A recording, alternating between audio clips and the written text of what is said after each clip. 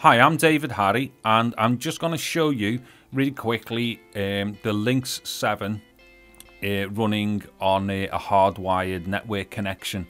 And basically all this is, it's a USB to LAN connector.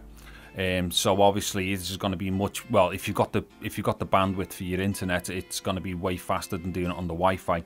So what I'm doing here, I'm just showing the fact that I'm definitely on the Linx. As you can see in the shot, I've got the screens replicated, and we can see straight away there that the Linx is actually mirroring its output to the television behind it. So what I'm going to do now, just so we can actually see better quality on the TV and off the screen capture, I'm just going to go to display settings, and then what I'm going to do, I'm just going to force the picture to stop being on both monitors, and I'll just throw it out to the secondary monitor, and then it should go full screen then and fill the screen. Okay, so there we go. I'll apply that, and then hopefully, hello. Hey, there we go. Okay, so there we are. It's on the back there now. So what I've done now, I've flipped over to the screen capture. So what we'll do now, let's just go and launch. Let's launch this app, one of the Google apps. Okay, so we'll jump in here and we'll go to speedtest.net. Okay. Right, I've just got to go to the beta version because this isn't the full-blown Chrome here, so I'm not too sure if it does all the normal Flash interface stuff. Okay, so let's begin test.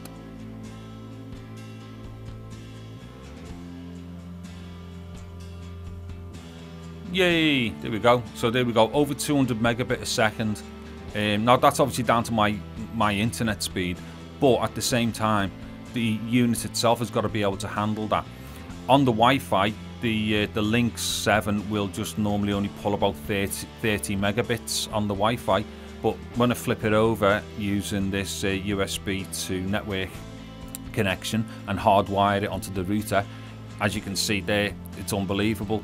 We've got a 213 megabit download and 12.3 upload. Now I'll just do a quick test of that again. This is just to give, what I'll do, I'll maybe just do 3 quick ones, or this and another one, just so you can see that it averages a certain speed. There you go, over 200 straight away again. I mean, my actual internet is 200 down and 12 up. Okay, that's dropped a bit there, 175, but that's still really quick anyway. And especially on such a small device, because its internal processing has got to be able to handle all that, as well as obviously the interface from the USB to the NIC as well. So yeah, okay, and then, excuse me, quick last one.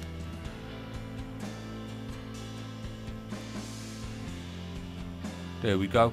I mean, even the latency there, the ping is like 12 milliseconds, which is really cool, you know, because this machine is having to, you know, negotiate a lot of stuff internally with the between the USB interface and the actual hardware inside the adapter as well. So you know, that's a very respectable latency of 12 milliseconds, and you can see there we've done a download of 214 and the upload is over 12 again. Okay, yeah, so there we go, just a dead quick test, and it's just another one to show you how cool these Linx 7 units are.